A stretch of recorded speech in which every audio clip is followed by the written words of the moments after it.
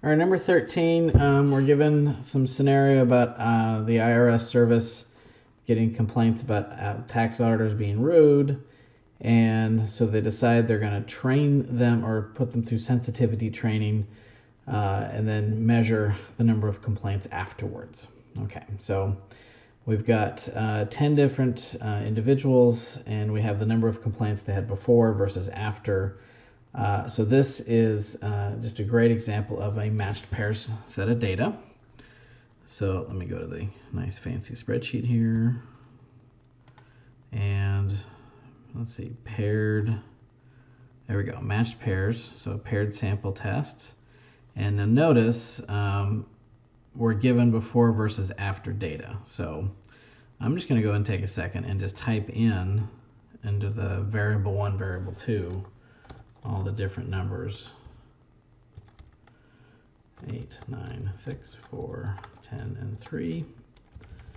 And then off to the side here, 3, 8, 3, 2, 5, 7, 7, 5, 9, and 4. Okay, now notice when I updated those numbers in the spreadsheet, the differences automatically got calculated. So they automatically did before minus after to get that. So one thing I'm looking for is that you can give me that set of numbers. Let's see, so 2, negative 1, negative 1. And so you just copy them over, 1, 3, 2.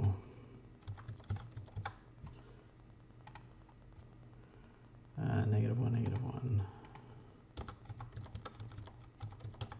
Okay. Now, our null hypothesis for matched pairs is the mu of D, the mu of differences. And typically we're measuring that against 0. So that's what we're going to do here. Let me pull up that symbol. Okay, so this next part, sorry, let me copy that over. So our mu of D is our null. That, in other words, if the sensitivity training did nothing, then I would expect just as many people to get better as gotten worse. So I would expect the mean of these differences to actually be 0. The alternative hypothesis comes from carefully reading the context of what they're measuring here. So they want us to test the claim that the average number of complaints after sensitivity training is less than the complaints before. So they want us to see if after is bigger than before. Okay. Well, the way I constructed this, my differences was I did before minus after. So if after is supposed to be smaller than before, and I did before minus after, then I would expect, given before being the bigger, so the bigger minus the smaller, I'd expect to see positive numbers. So I'd expect this difference to be greater than 0.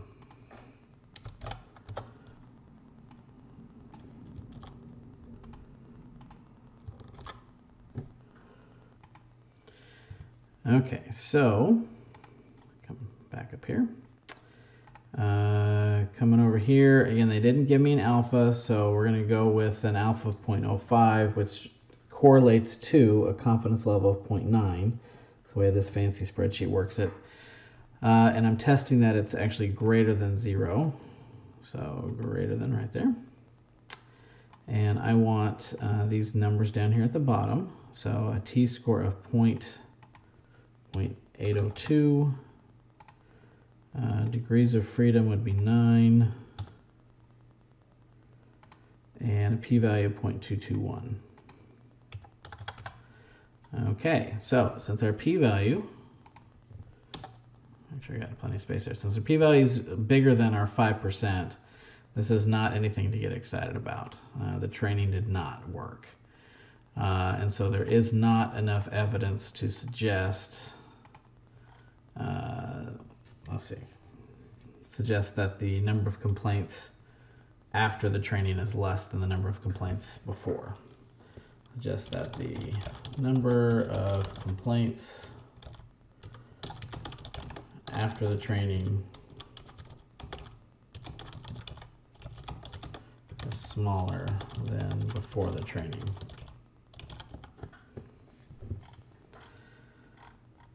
Let's see if I can scoot that up a little bit. No, come on. Well, that did absolutely nothing. Okay, it's coming down here. That's fine. Number 14, a random sample of 400 families in the city of Minneapolis showed that 192 of them own pets. The city council claims that 53% of the family in the city owns pets. Does this data indicate that the percent is actually less than 53? Okay, so we are now talking about a proportion. And so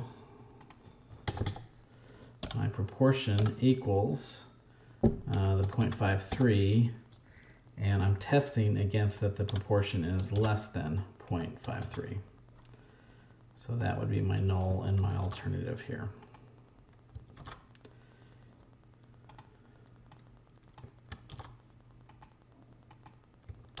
Okay. And since we've only got one sample to compare it with, and this is a one proportion test,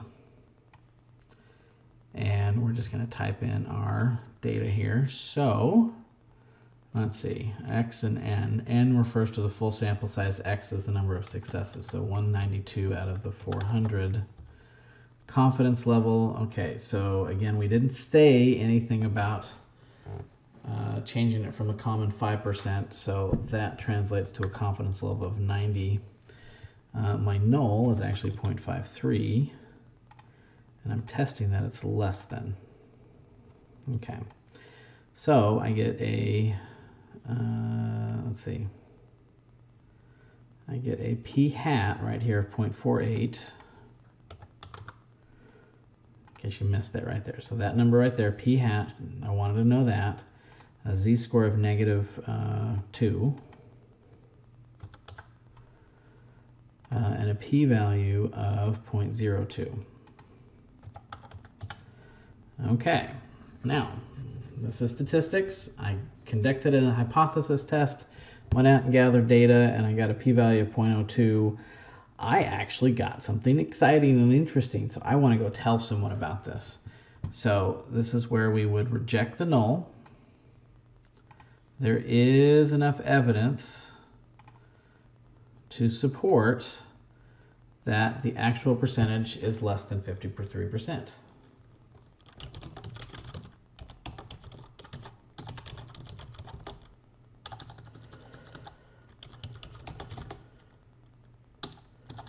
Percentage of families that own a pet is less than 53%.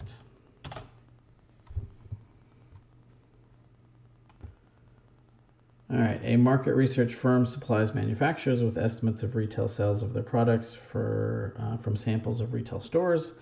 Marketing managers are prone to look at estimates and ignore sampling error. So an SRS of 75 stores shows that the mean sales of 52 units of small appliances with a standard deviation 11. All right, so they looked at 75 stores this month and saw that they sold 52. During the same month last year, they had 53 stores with 49, and the manager happens to get all excited because he says, well, 49 is bigger than 52, so clearly things are getting better, okay? And then he compares us with this sort of, he thinks the increase is 6%, and he thinks that's wonderful news, okay? So there's kind of two different ways we can go about looking at this. We could look at it like a proportion test, but the hint that I'm giving is a t-score out of this. So if I put a z-score down, then proportion test would make more sense. But we're actually going to test that it got better, that it improved the first sample versus the second sample. So we have to then ask ourselves, are we looking at independent or dependent samples? And one dead giveaway that it's independent is you've got a sample size of 75 in one and 53 in the other. So it can't be a matched pairs. It's got to be a difference of two means. Okay, so it's a two sample t-test, in which case we get sort of either one is bigger than the other, less than the other, etc. Okay, so what I want to do is I want to do mu sub 1 is my null hypothesis is that the two cells are equal to each other. So I want to claim that mu sub 1 is equal to mu sub 2. And then, that's going to be my null. Bear with me here. Okay. So my null is that the two means are equal. And I want to claim then that it got better, so that it's improved from last year to this year. So I expect the sales from last year to be smaller than the sales from this year. Or another way to put it is this year's sales are bigger.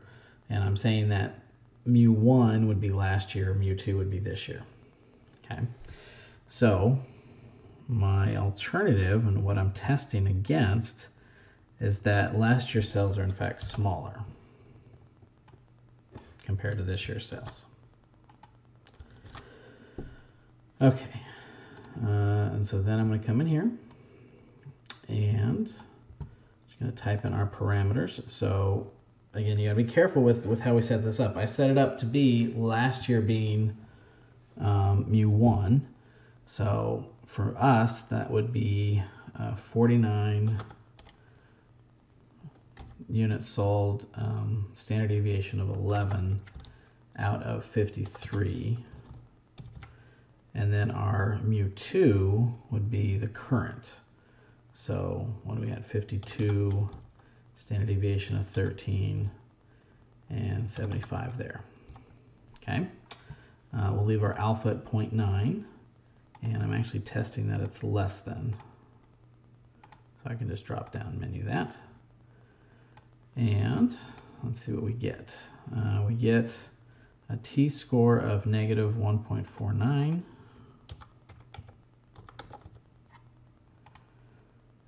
Degrees of freedom are 121.875. And a p-value of 0.08. Okay, so since our p-value is bigger than our 5%, that means we are going to fail to reject the null. And consequently, there is not enough evidence to suggest that the mean sales have improved from last year. Okay, so in other words, this guy gets all excited because yes, on one hand, 6% is improving, but it's not statistically different enough that we would say that it actually is an improvement. It's right at sort of that border. You know, there'd have to be a little bit more. In other words, they'd have to sell more this year. Part of the rise is that we went from having 53 stores to 75, so there's just more stores. So yeah, you're going to see some growth there, but it's not significantly better like the manager is happy with. Anyways.